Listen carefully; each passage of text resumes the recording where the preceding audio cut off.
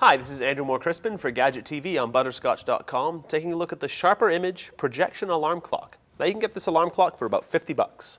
And what it is, as you can plainly see, it's an alarm clock. It has a snooze and nap function. We'll get to that in a moment. But the real meat of it is right here. It's a projector. You can shine it on a wall or on the ceiling, and then at a touch of a button you can see the time projected on the wall or ceiling to know whether you should roll over and go back to sleep, maybe hit snooze a couple more times, or if it's actually time to get up. Now speaking of time to get up, down here you can see these are actually the alarm settings. So you can have 1, 2 alarms.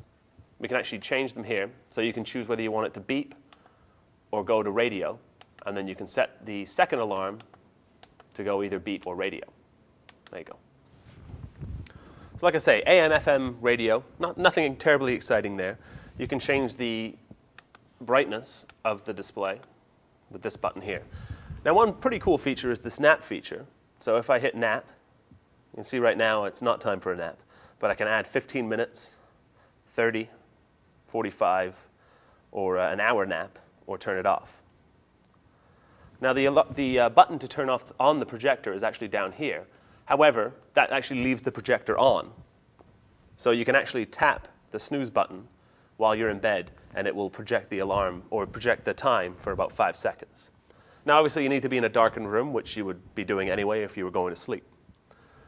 So like I said, the touch buttons are actually touch sensitive, the top buttons here.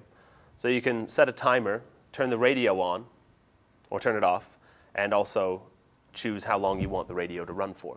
So standard AM, FM, no iPod connectivity, no Wi-Fi, nothing like that, just a standard $50 alarm clock. So that's a quick look at the Sharper Image Projection Alarm Clock. For Gadget TV, I'm Andrew Moore Crispin. For more sweet stuff, visit Butterscotch.com.